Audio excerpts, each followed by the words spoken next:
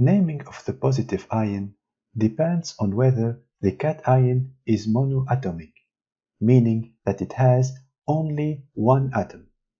If not, the special names given in the next section will be used.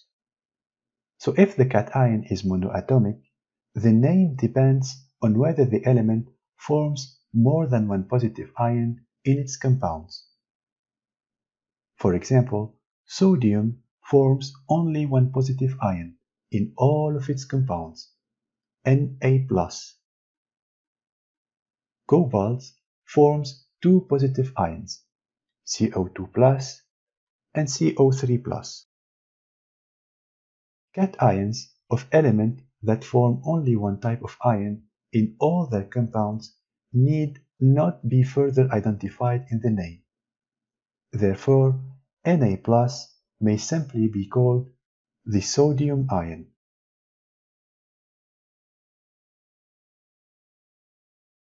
Cations of metals that occur with two or more different charges must be further identified.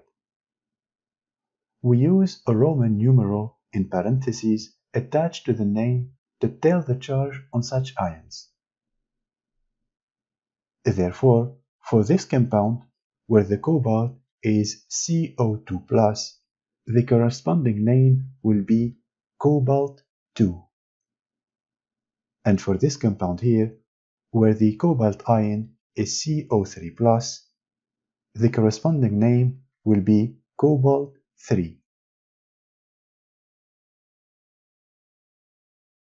The elements that form only one cation are the alkali metals group 1a in the periodic table and the alkaline earth metal group 2a, as seen here.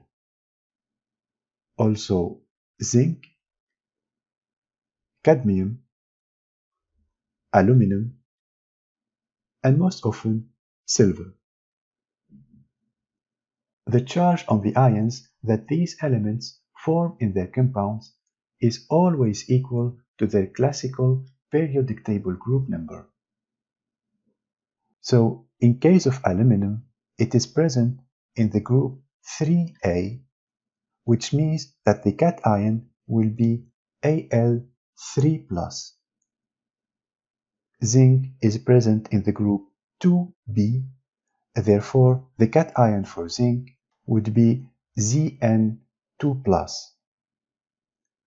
Cadmium is also present in the group 2b, therefore the cation will be Cd2+.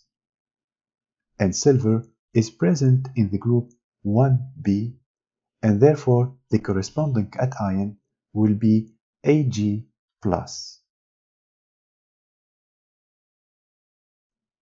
Let's now see a concrete example.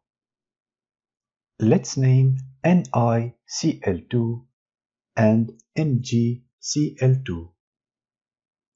Now, since nickel is not among the elements that always form ions of the same charge in all their compounds, the charge must be stated. The name for NeCl2 is nickel 2 chloride. And since magnesium is an alkaline earth element, the charge in its compounds is always +2, so there is no need to mention the charge in the name. And the name corresponding to this compound, MgCl2, is magnesium chloride.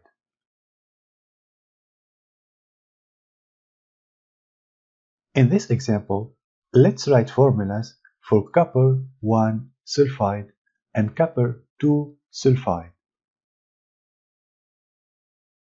The first thing to note carefully is that the Roman numerals in the names mean one thing, the charge on the ion, and the Arabic numeral subscripts in the formulas mean another thing, the number of atoms.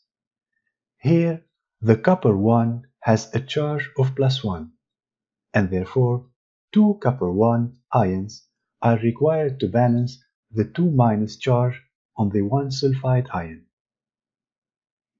meaning that the copper 1 sulfide has the following formula: CO2S.